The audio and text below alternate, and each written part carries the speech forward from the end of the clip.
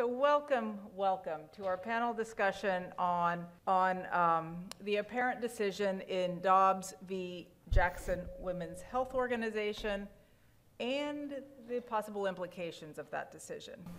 So, in Dobbs, the court heard, as we know, Mississippi's appeal of a lower court ruling that struck down a constitutional-based law banning abortion after 15 weeks of pregnancy. The case marks the first time the court will rule on the constitutionality of a pre-viability abortion ban since Roe v. Wade, which the court decided, as we also know, way back in 1973. The court's ruling in Roe recognized that the decision whether to continue a pregnancy or to have an abortion belongs to the individual, not to the government. With Dobbs, the state of Mississippi has asked the court both to uphold its abortion ban and to overrule Roe and find that there is no constitutional right to abortion. Now, the draft opinion, which probably many of us have read completely, raises a range of issues and so many questions, including what's next. To note one such question, the court suggested in the draft opinion that Dobbs stands out from other privacy cases because abortion involves a fetal life, in the court's words, whereas other privacy cases do not. But can or will that distinction be a basis of the court's further decisions in privacy cases that will surely come before it following Dobbs, as states likely seek to curtail additional rights falling under the privacy umbrella. Finally, it is important to note that in these discussions about Dobbs and its implications, there is, of course, another side of the coin, that being the passionately held views of those for whom there is no doubt that pre-viability fetuses are human life. Of course, the notion that life begins at conception versus the right of women, non-binary individuals, and trans men to obtain an abortion is the clash of absolutes that defines the abortion debate. We have with us today a wonderful panel of scholars and experts, each of whom will speak for a few minutes before addressing questions. They are, and I'm going to introduce them in the order that they will speak, Professor Carolyn Shapiro, who is the founder and co-director of Chicago-Kent Institute on the Supreme Court of the United States. Her scholarship is largely focused on the Supreme Court, its relationship to other courts and institutions, and its role in our constitutional democracy.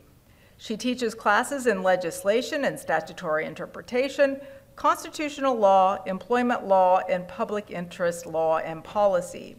From 2014 through mid-2016, Professor Shapiro took a leave of absence from Chicago-Kent to serve as Illinois Solicitor General. She has argued cases in the U.S. Supreme Court, the Seventh Circuit, the Illinois Supreme Court, and the Illinois Appellate Courts. Professor Shapiro will discuss in her remarks the leak of the draft opinion and reactions to it.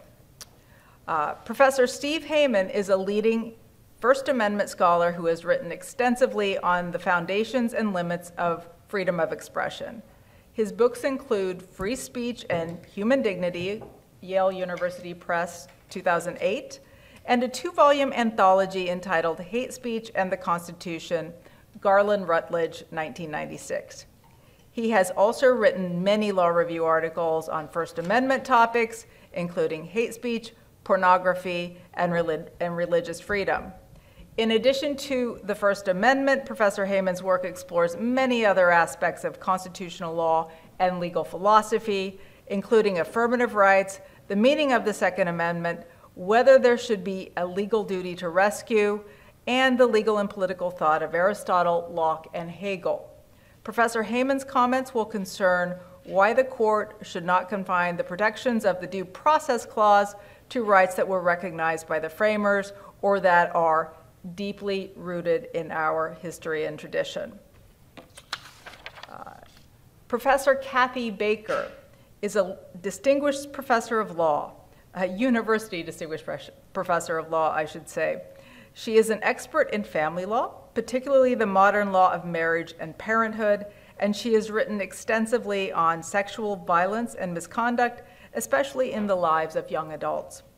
Her work focuses on the intersection of women's intimate lives and the law. Professor Baker's articles have been published in numerous top-ranked journals, and she is also the author of a casebook titled Family Law, The Essentials, with Catherine B. Silbaugh, and numerous book chapters. Professor Baker is a multiple award-winning teacher, having taught, among many other courses, family law, evidence, gender in the law, sexual orientation in the law, property, and numerous seminars on feminism. In her remarks, Professor Baker will focus on aspects of discussions about contraceptions and abortifacients and abortion more generally.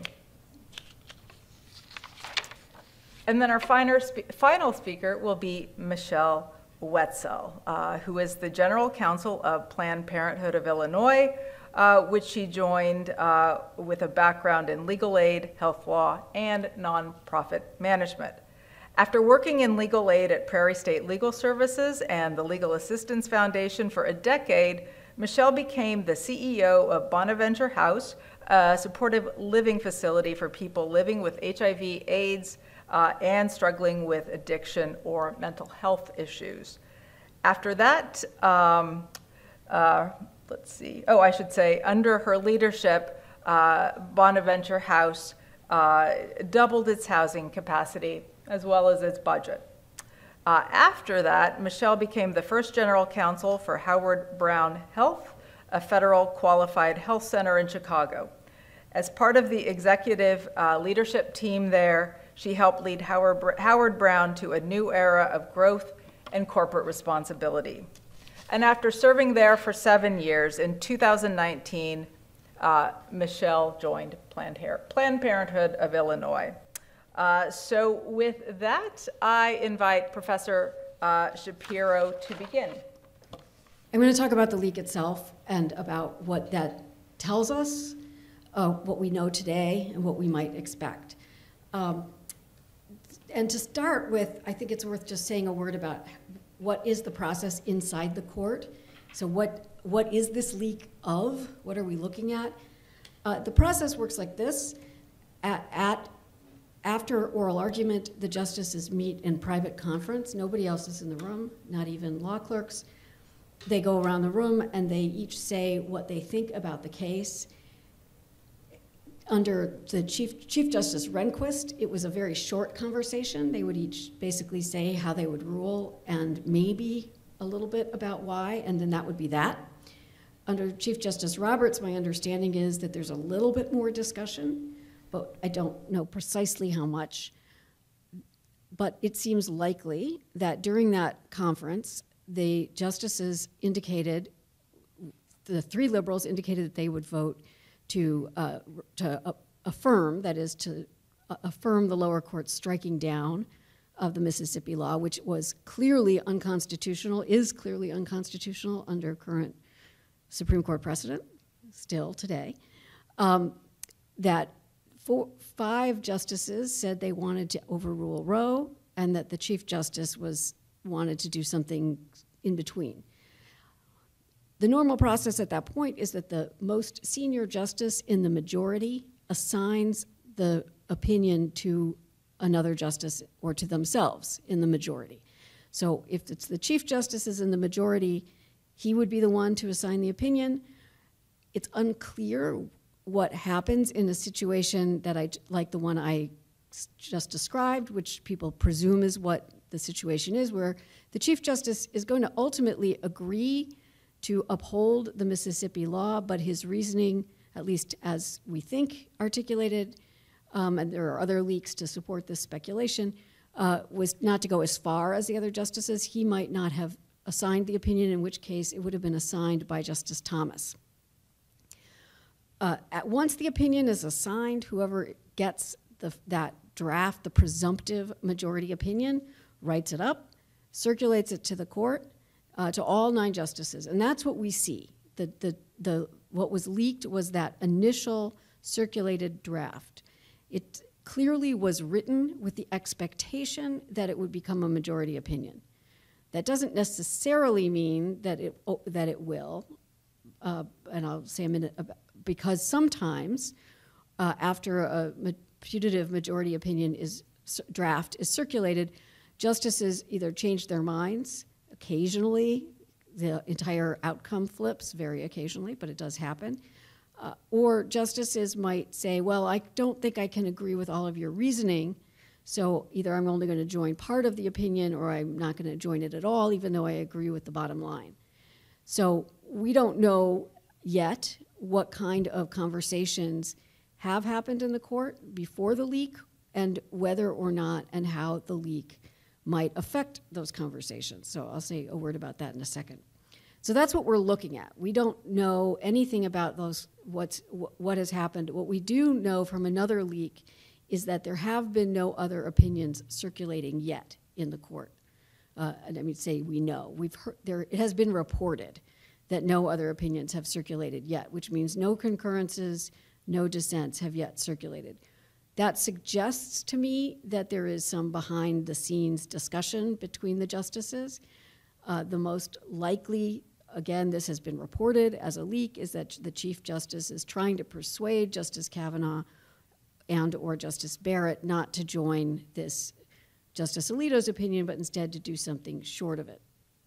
So that's the framework of what we're looking at. The fact of the leak itself is, for anybody who follows the Supreme Court and for the court itself, is really shocking. This has never happened before, that a draft has leaked like this. There have been leaks about deliberations, about possible outcomes, but not of a full draft, and certainly in a case of this consequence and this magnitude.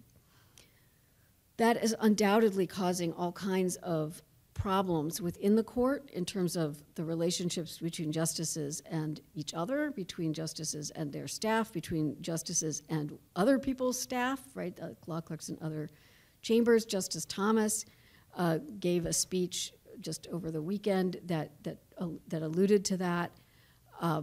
So it is really a totally unprecedented event, and now I'm going to offer my view about its likely effect, and then I'm going to pass the baton. Nobody knows at this point who leaked it, other than the people to whom it was leaked and the leaker themselves. You hear people on both sides of the aisle with their speculation about who leaked it, right? Conservatives tend to argue it must have been a liberal. Liberals are more likely to say, no, it seems like it would be more likely a conservative. In my view, the strategic reason to leak it makes more sense from the conservative perspective, because I think the most likely effect of this leak is to short circuit any discussion that was happening behind the scenes. And that it puts an enormous, you've all seen the footage and the coverage of those protests, including protests outside the justices' homes. Whether or not that is legal, and I believe that it is, it will, in my view, it is counterproductive, in my view, and therefore more likely to make the justices stick with their original positions. So if I were worried about a justice leaving the putative majority, I would be more, right, that's why I think it's more likely to have been leaked by somebody on the right. But I want to be clear, I am speculating. I do not know. And it could have been somebody on the left, and it could have been it could have been actually sort of more, well, there are a lot of conceivable scenarios. So that's what we're looking at. That's what we think we know so far about what's happening in the court, but we won't know absolutely for certain until the day they release the final opinion, which I expect will be sometime in June. So In law school, we spent a lot of time talking about judicial decisions. I never dreamed that we'd have the chance to pick apart a Supreme Court opinion before it was even handed down. I'd like to spend my time just briefly talking about the central reasoning in Justice Alito's draft. So the question in Dobbs is whether abortion should be regarded as a fundamental right under the Due Process Clause of the 14th Amendment. And in recent decades, the justices have used actually two different competing approaches to determine whether a right is fundamental. So what you might call the liberal approach asks whether the right is essential for individual autonomy or dignity or privacy, and that's the approach that the court took in Roe and Casey. Casey is the 1992 decision that sort of reaffirmed what they called the sort of central holding of Roe, that a woman had a right to decide whether to have an abortion before viability, but at the same time sort of modified some of the rules coming out of Roe. So that's the liberal approach. By contrast, the conservative approach asks whether a particular right is deeply rooted in our nation's history and tradition. And that's the approach that Alito uses in Dobbs. So he observes that under the common law, abortion was a criminal offense after quickening. That's not a term you hear very often these days, but it was the traditional term that referred to the point about midway through pregnancy when the woman could begin to discern fetal movement. So Alito says that at common law, it was a serious crime to abort after quickening. He suggests that the common law frowned on abortion even before quickening. Most importantly, he contends that by the time the 14th Amendment was adopted in 1868, that the great majority of American states had passed statutes that banned abortion at all stages of pregnancy. And in much of the country, the law remained that way until Roe in 1973. So for these reasons, Alito concludes that abortion is not a fundamental right and that the states have broad authority to restrict it. If you look at the scholarly literature and the amicus briefs in the Dobbs case, then you'll see there's actually a good deal of debate about exactly what the historical situation was. But still, I think it's fair to say that if one accepts the conservative approach to due process, the one that looks to history and tradition, then Alito makes a powerful case for his position. In my view, though, there are strong reasons to reject this conservative approach, and I want to just mention three of them now. So the first point, of course, is that women weren't allowed to vote for the representatives who adopted the 14th Amendment or the people who passed the anti-abortion laws that were on the books then. There were no women among the lawyers and judges who developed the traditional common law, and so it's not clear why history and tradition should be the standard for deciding what rights the Constitution affords to women or to other people who need reproductive health care. Second, not surprisingly, the law that prevailed in the 19th century reflected what we would today consider to be outdated views about the status of women. The movement to ban abortion, and I learned a lot about this just in the past week, a lot about the history. The movement to ban abortion was actually led by the newly formed American Medical Association. And one of their main arguments was that God and nature had ordained that the role of women was to be mothers. If you've taken constitutional law yet, then you know that under modern equal protection doctrine, laws can't be based on what the court calls archaic and stereotypical notions about the roles and abilities of males and females. So it seems to me these 2 points show that it's problematic for the court to use the conservative approach to due process, at least in cases that involve the rights of women or of other people who don't identify as male. The third objection that I want to raise is a more general one, which is that the 14th Amendment wasn't about preserving history and tradition. The original Constitution, as you know, recognized and protected slavery. The Reconstruction Amendment sought to abolish that institution root and branch. Their goal was to protect the inherent freedom and equality of all persons, even those whose rights had not adequately been protected in the past. That's the very opposite of defining rights in terms of history and tradition. So, ironically, while Justice Alito adopts something like an originalist approach, in Dobbs, I think he misunderstands the basic thrust of the 14th Amendment. What all of this means is that when we think about the issue of abortion, then I think we should go about it in a very different way than Alito does. One of the most basic aspects of freedom is the right to control your own body. And more broadly, individuals have a right to self-determination. That is, a right to determine the course of their lives. These rights are clearly at stake in the abortion debate. The ultimate issue is how these rights should be reconciled with other values, like the protection of fetal life. In Roe and Casey, the court, I think, did its best to strike a reasonable balance between the competing values, and I don't think anybody thinks that it's perfect, but that's what they were trying to do, was to strike some kind of balance. In Dobbs, on the other hand, the court is on the verge of abdicating its role in this area and of just leaving reproductive freedom to the mercy of state legislatures.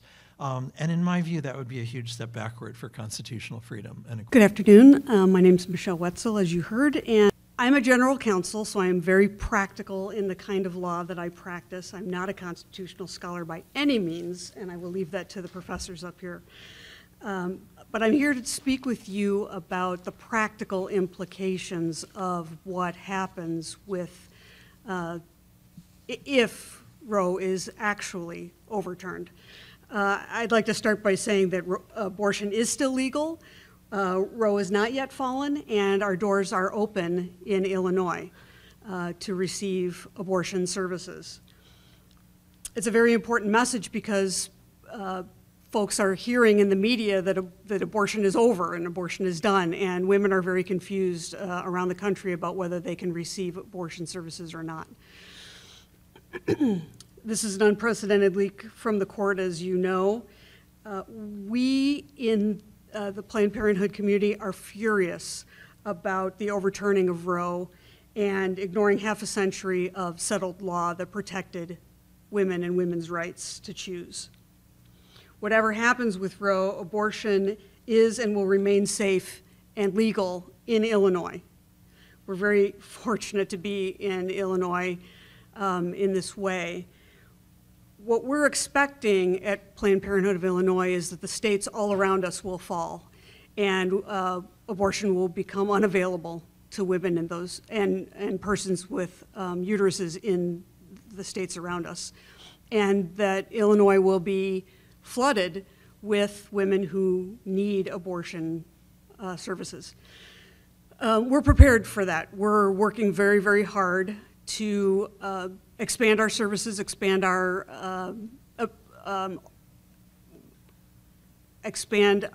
access for abortion services at all of our sites. We have 17 health centers throughout the state. We're juggling schedules, we're broadening schedules, we're bringing in new providers, we're preparing so that we can serve the women from across the country who will come to us. We already, each month since the Texas SB 8 passed, have seen more women from out of state than we've ever seen before. And we expect that to just increase. In order to see more abortion patients, we will probably have to decrease some of our family planning services.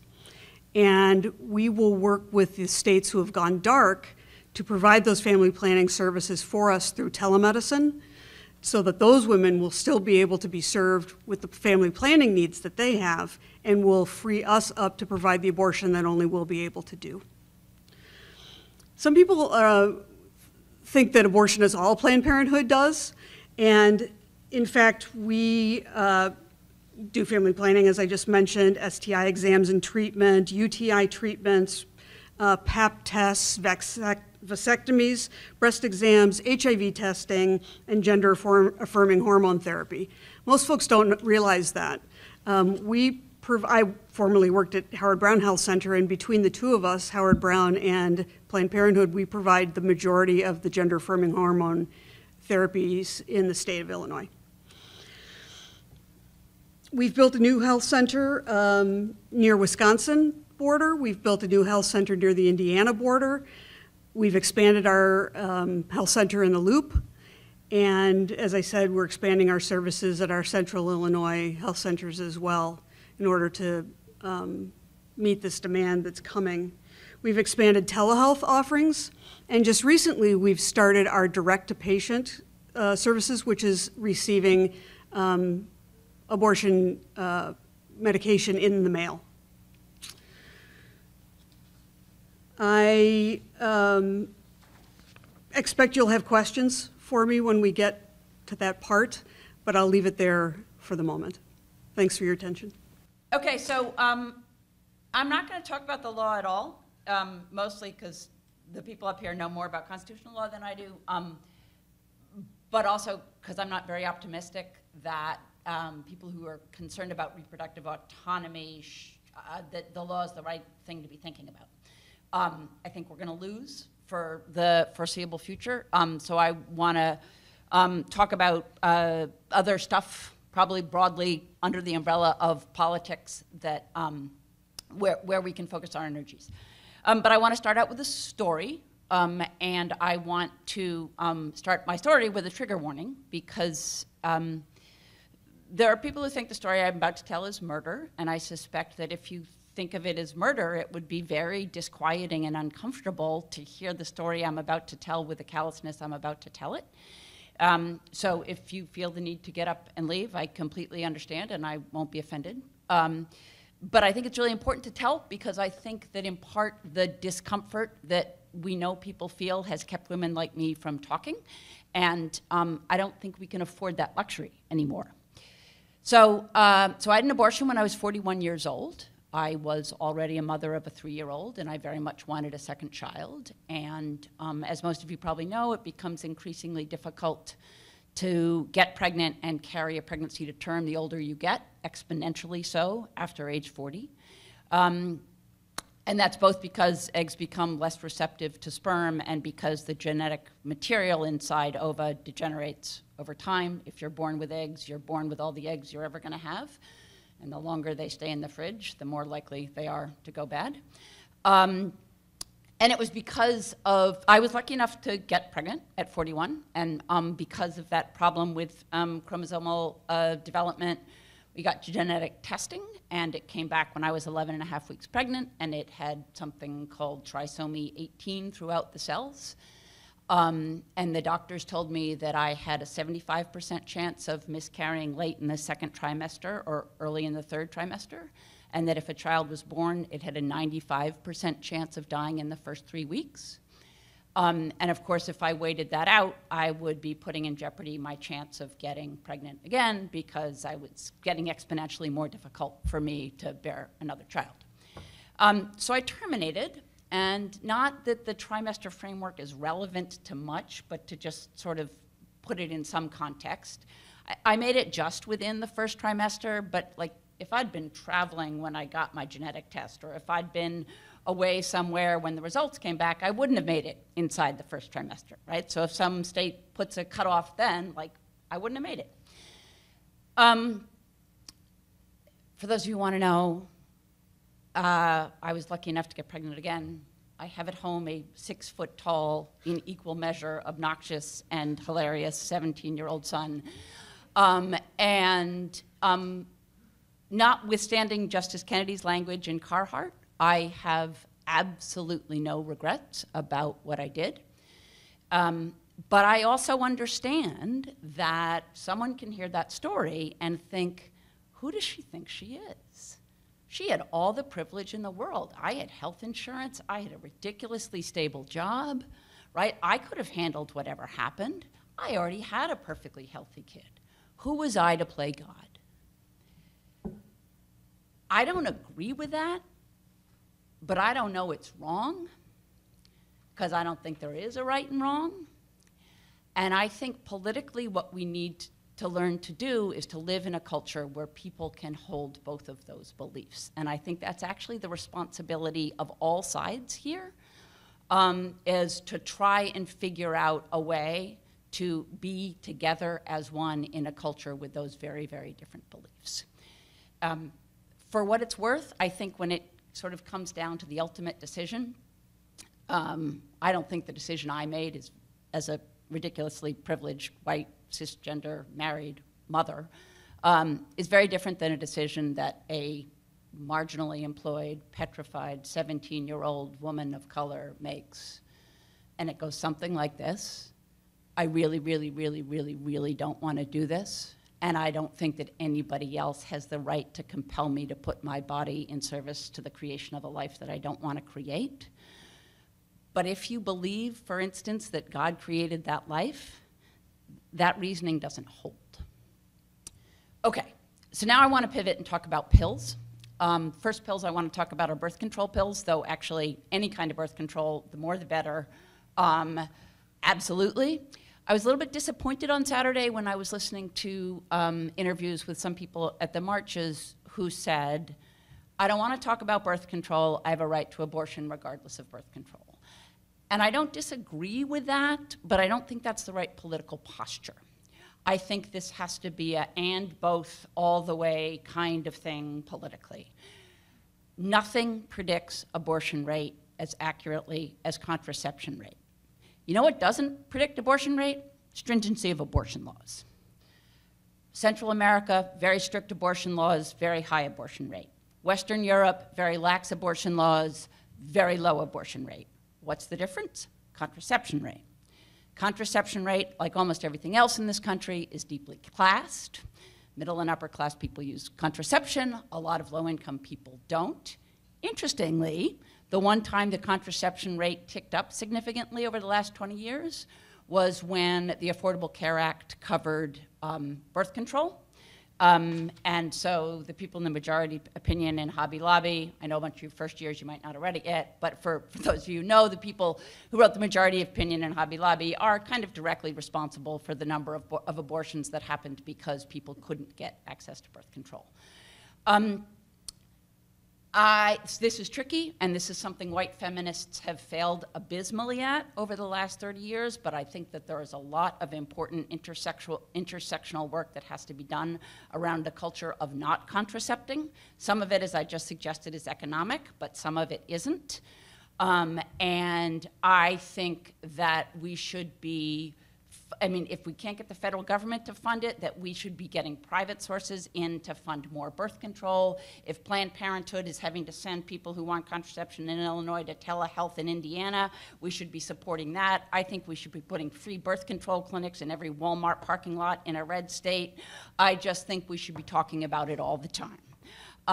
And because in part, the more we talk about it, the more we normalize it, the more it becomes clear and okay for women to feel empowered. I think that still, ultimately, a lot of the decisions not to contracept have to do with gender dynamics between a couple. And I think we need to do a lot of hard work around empowering women to say no unless she has contraception. Okay, last thing I want to talk about is the pills that more people are talking about, which is the pills used in medical abortions. So the FDA has approved this 2-pill treatment that's misoprostol, and I always mispronounce them, mifepristone. Mifepristone is expensive to make, and the two together are the safest, most effective way to do it. But here's the thing, misoprostol is really cheap, and it's still 90% effective, and it's made all over the world, and all you really need to get it is a debit card and access to the internet and a snail mail address, and a little box arrives with your pills. Is it the safest thing to do? No. Is anyone going to be able to control it? No. Look at what happens with opioids. We don't know how to control that kind of market.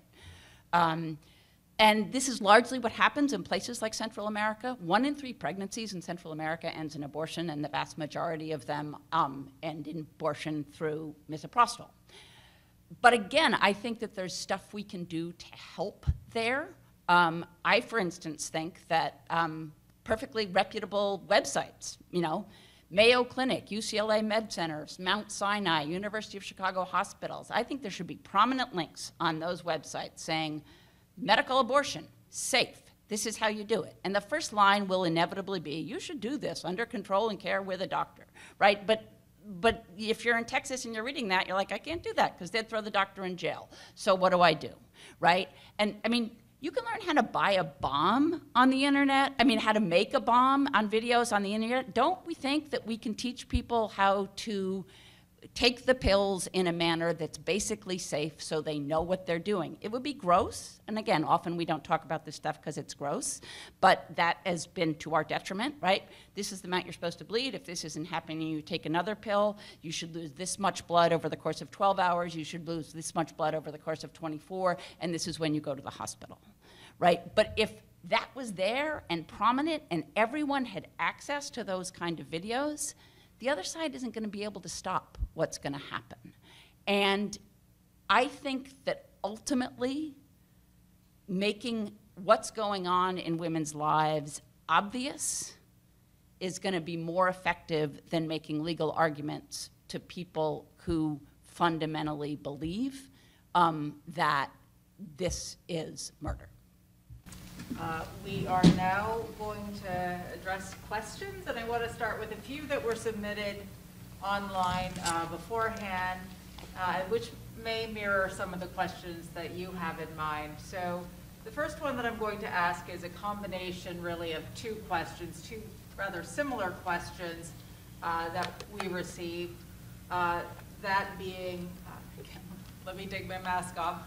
To what extent do you think that Dobbs would endanger other unenumerated rights that the court has recognized in the past, such as the rights to use contraception and same-sex marriage?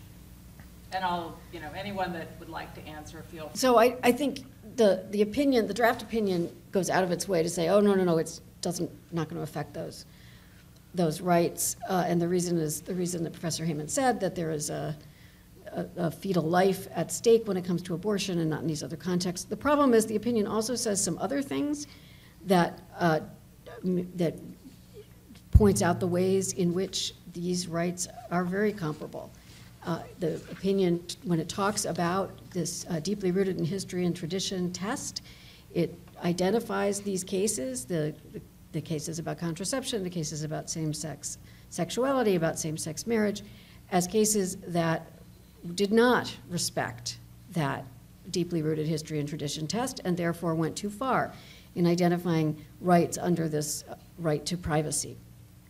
So the opinion can say, no, they're different, but it sets up a set of extremely obvious arguments for why they should be treated the same.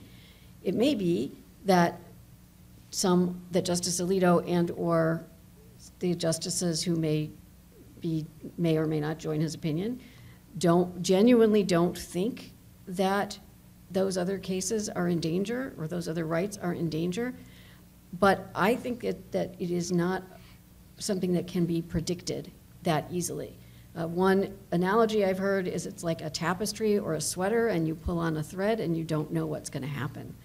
Another argument I've heard that I think makes a lot of sense is that it's not entirely up to the Supreme Court. It's up to the legislatures in red states that are already passing pretty extreme laws or taking other actions. The governor of Texas is taking some action related to same-sex marriage, for example, that will set up litigation. And there are very conservative members of the judiciary who, at least in some instances, are going to agree that the logic of the Dobbs opinion, should that become the majority opinion, means that these other rights can't be supported either. And by the time those cases get to the Supreme Court, the window of what's understood to be normal arguments, acceptable arguments, will have shifted. So I think it's not that I necessarily think, I think the original version of this question, one version of this question that came in online, it suggested, are the justices being dishonest? I don't know. They might not be. They might think this. I don't know. But I don't think it's very meaningful one way or the other.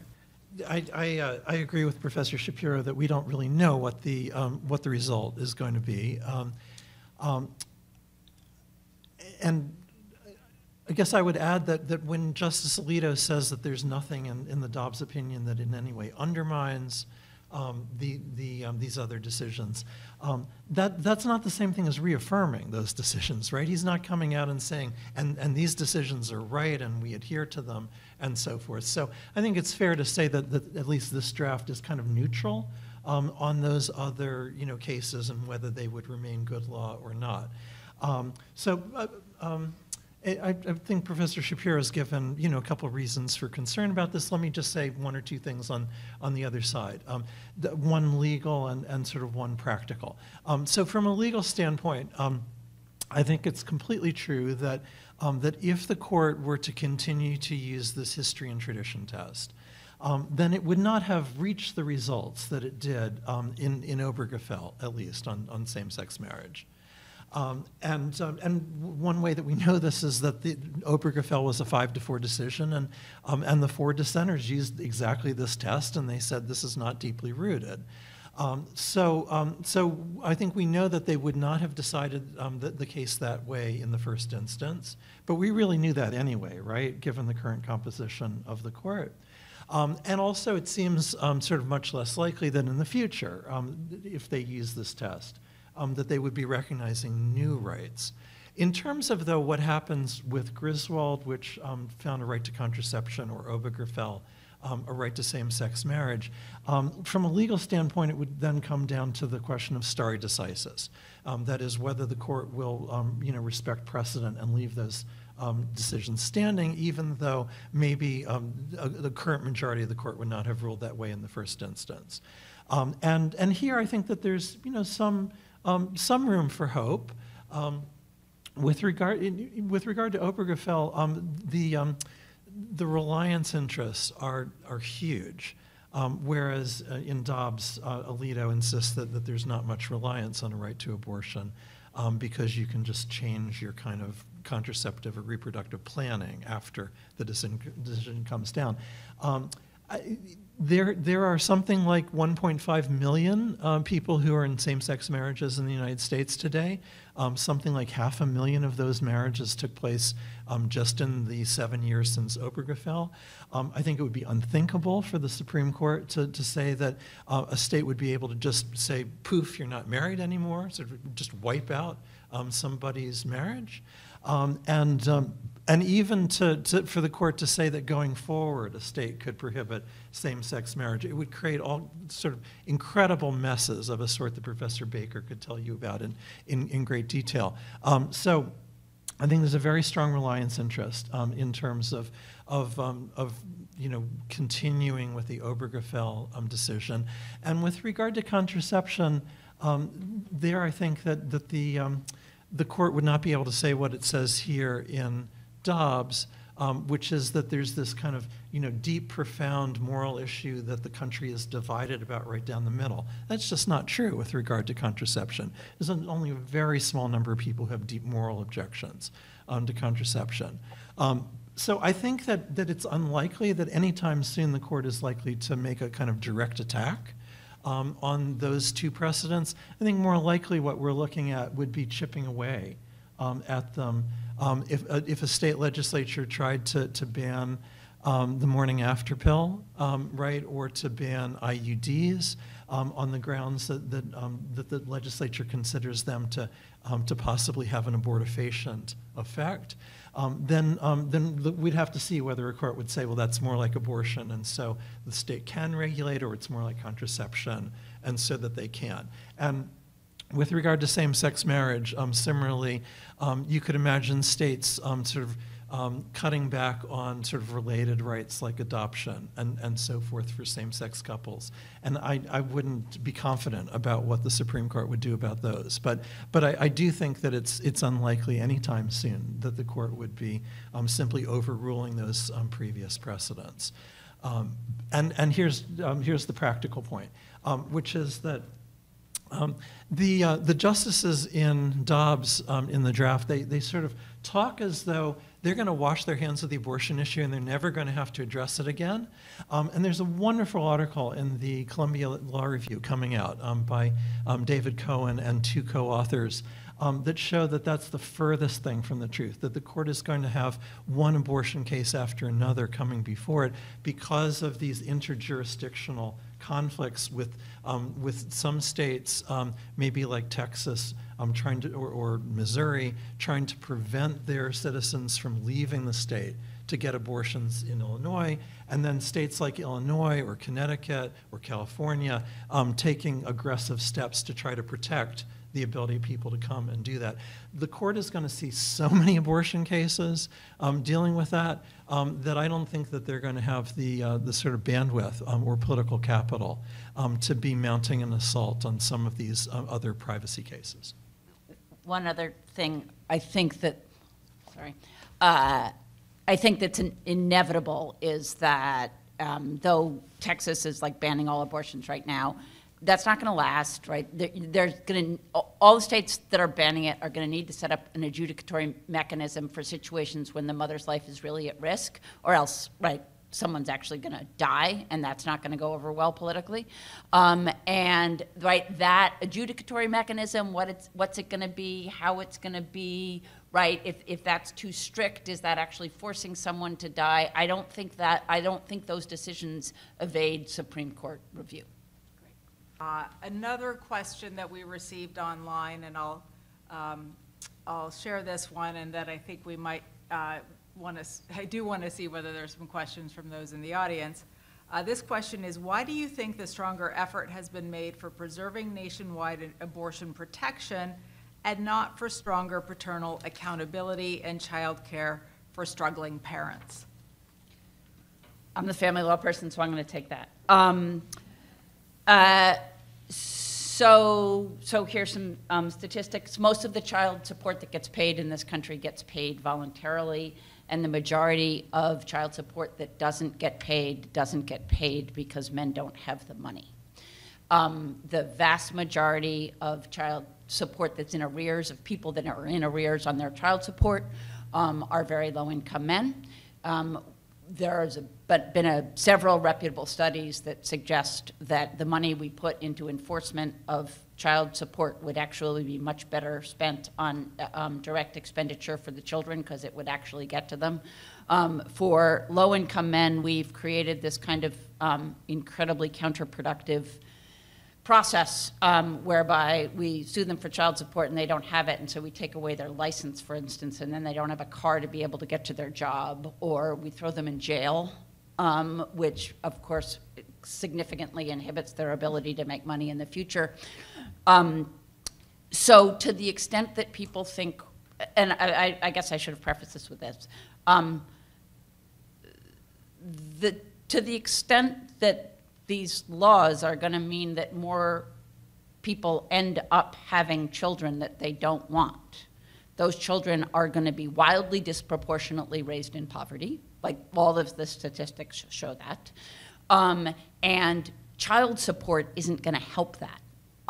Because to the extent we hold the genetic father responsible, those genetic fathers don't have the money to lift those children out of poverty. To the extent the question was about why haven't we spent more money on childcare and other kinds of services to help low-income people that are raising children, the answer to that question, I guess, is political. That there is a significant disconnect between the concern that a lot of people show for the unborn child and then the child once born.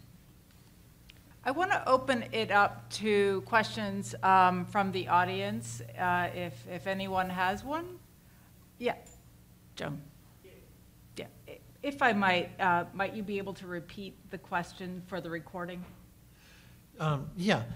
So Professor Steinman's question has to do with these interjurisdictional conflicts.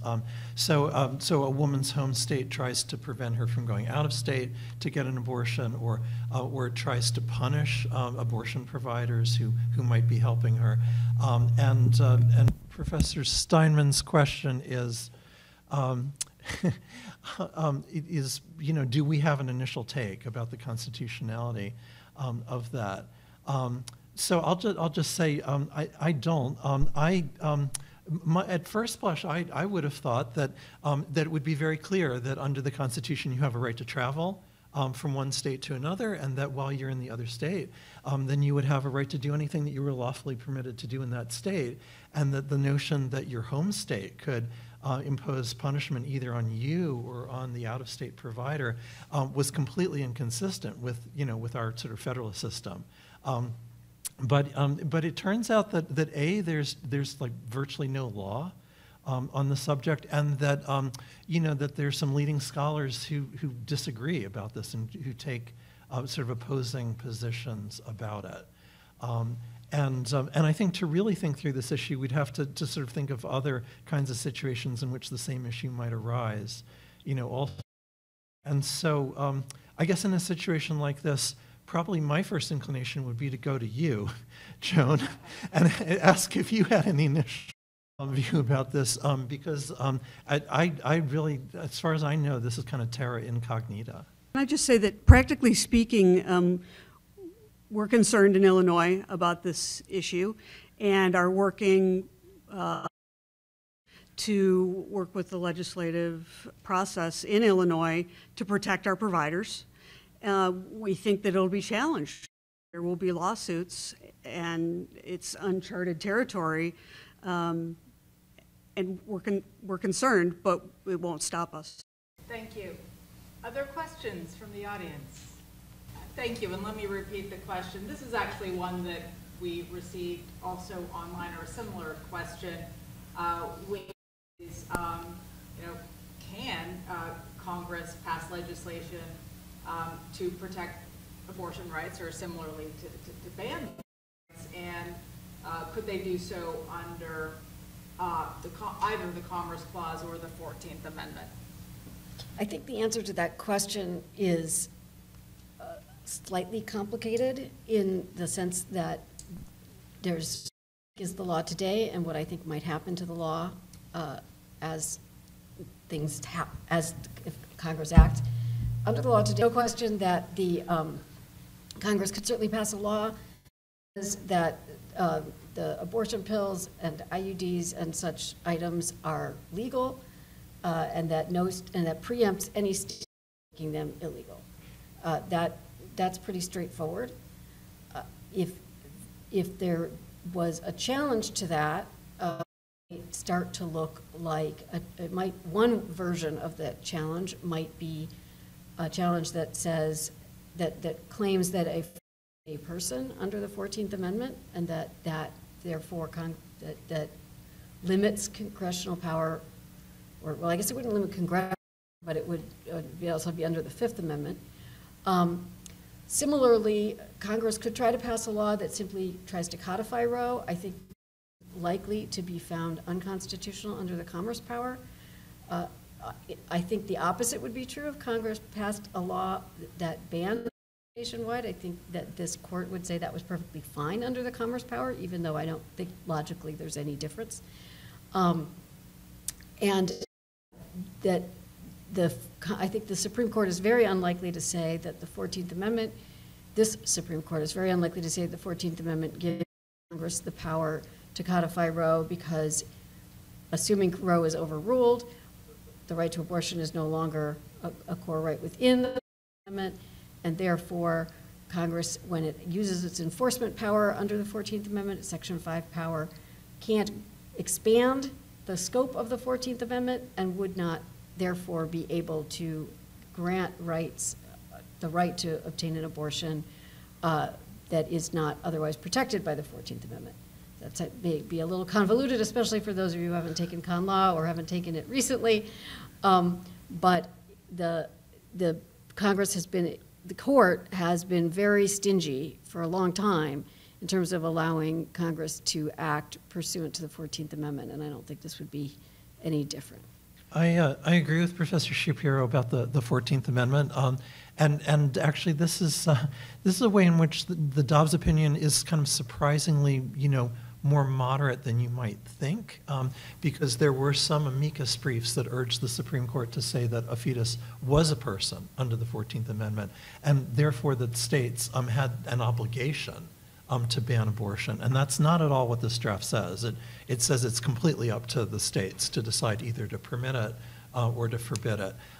That doesn't, so I agree with Professor Shapiro that the 14th Amendment is just kind of out of the picture at this point, if the case comes down as we expect. I would disagree just a little with regard to the Commerce Clause. I think that under current doctrine, Congress would have the power to just legalize abortion throughout the country under the Commerce Clause on the grounds that abortion involves a tremendous amount of economic activity and also has tremendous economic repercussions of the kind that Professor Baker was talking about. So under current doctrine, I think that Congress could make abortion permissible throughout the country under the Commerce Clause, and equally could make it impermissible under the Commerce Clause. The real problem is a practical political one, which is that unless you abolish the filibuster in the Senate, there's no way to pass a law protecting abortion rights at the moment, and that's just what happened, just last week when the Senate voted on this. All right, great. Thanks so much. Well, I see we are pretty much right at 3 p.m. So I think this will conclude our panel discussion, and I very much want to thank the panelists for participating today and all of you for attending and asking, whether online or here, great questions. So thanks so much.